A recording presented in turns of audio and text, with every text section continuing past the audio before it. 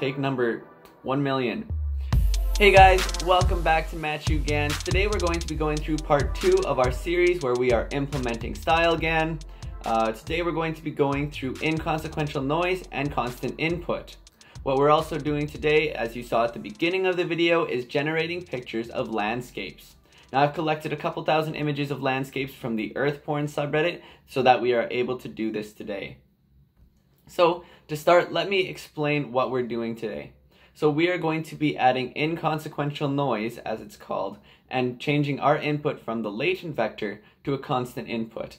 I'll explain to you why. So last week we went through adaptive instance normalization, and adaptive instance normalization applied the latent vector to each layer in our generator. Now what this means is that our latent vector doesn't need to come from the beginning of the model anymore. So what we can do is we can change it so that the latent vector no longer starts as an image representation, but the image representation starts as a constant, which then gets changed by the latent vector as the image is generating. The problem with this, though, is that as we're normalizing entire channels, but this doesn't add too much texture. So images can come out looking a little bit painterly, as the original paper calls it. What this means is that certain things will not have any texture at all. Things you might expect to have texture, like grass or something like that, is not going to have any texture at all. And the reason for this is because we aren't doing those individual values anymore, and it's not coming as random noise in the input, as that is now constant. So what we have is called inconsequential noise, and we use this noise and we simply add it to each layer as we're generating the image. This allows for different scales of features to have new amounts of texture. So now, let's talk about this inconsequential noise. This inconsequential noise starts off as being the same size as our end goal, our end image, 128 by 128.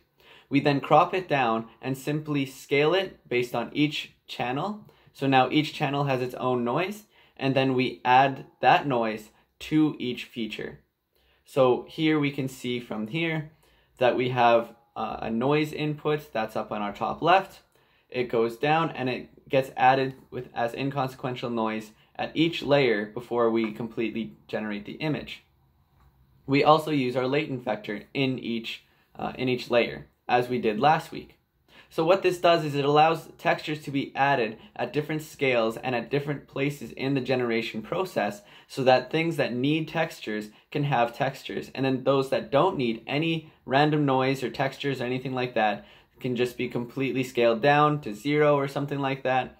Things like a smooth sky or smooth water that don't need that texture can easily be scaled down and don't need that texture anyways. So now let's talk about how we're going to implement this inconsequential noise and the constant input rather than what we had last week. So today, like I said, we're going to be going through images of landscapes.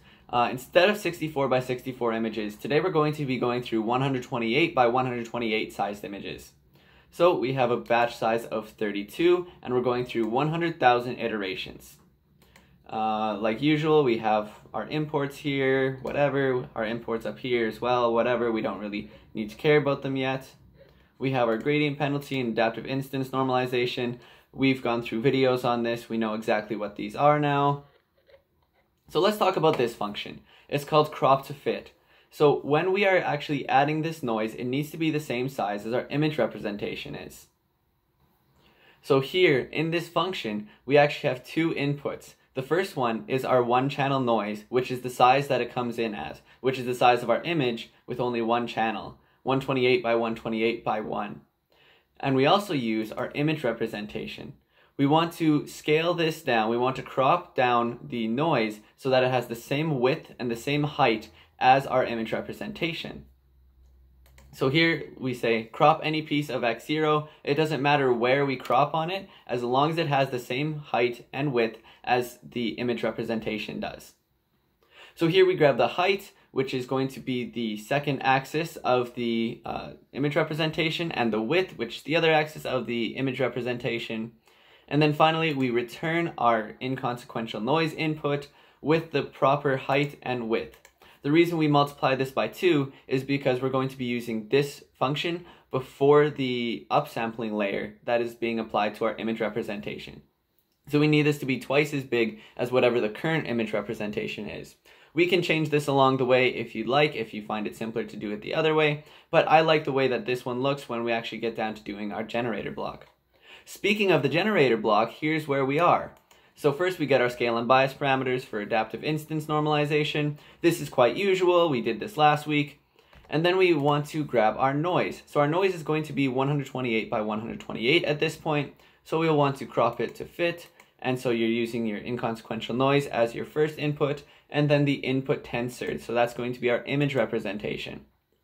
Next, we will want to use a dense layer. So what this layer does is that it takes it takes and adds more channels to the noise.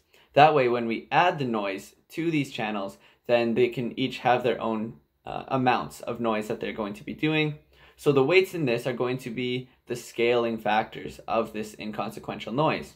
So for a feature like water, we might have very small, but on a feature like grass or sand or something like that, we might have more of a scale. Maybe it's scale 10, 20. It's up to the model and how it trains and the way it goes.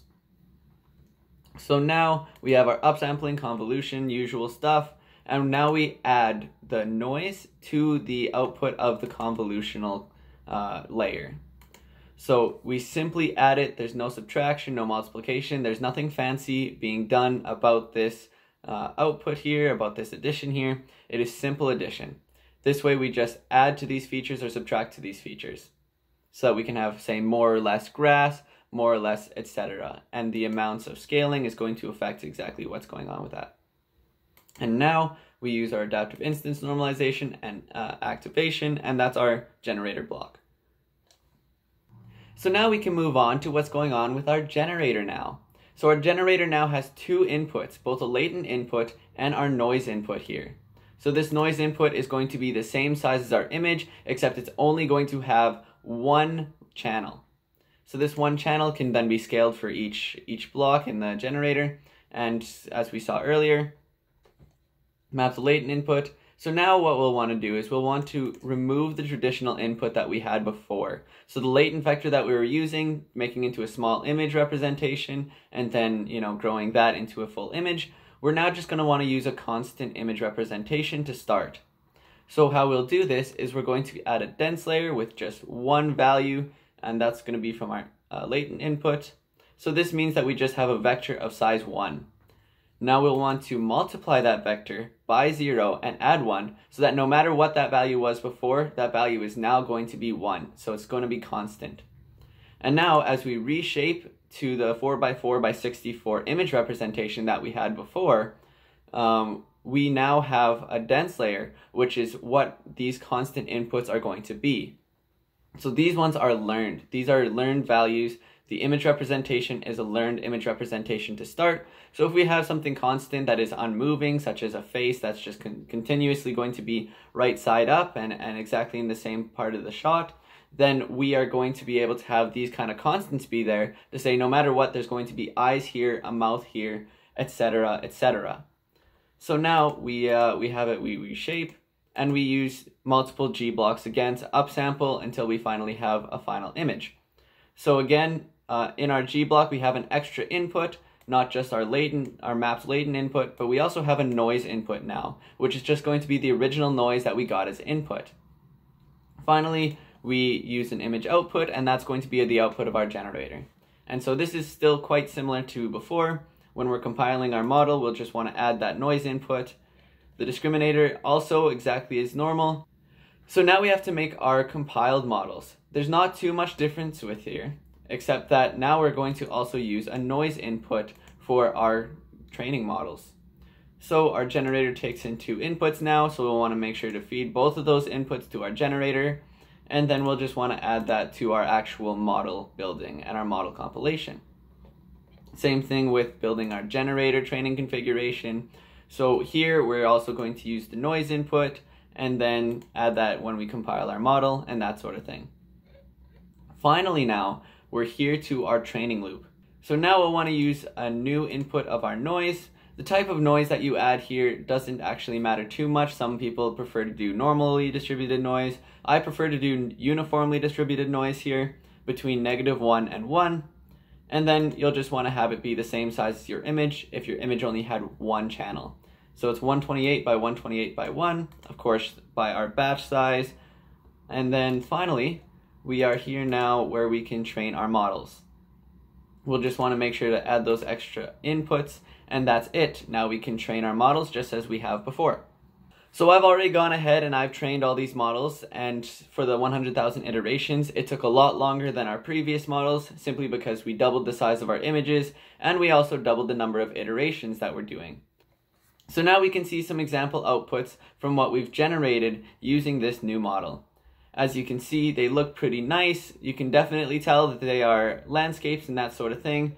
And there's a lot of variety and a lot of different texturing, and sharp edges especially is the one thing I've noticed right off the bat, is that you can definitely see where the horizon line is, especially in this image and in some other images as well. I hope you enjoyed this episode of Matchue GANs. I make these weekly, so feel free to subscribe. You're going to see another one next week and the week after, and the week after that, etc. And so I hope you guys can join me back for that one, and I hope you enjoy the video, and I hope you all have a great day. Thanks for watching.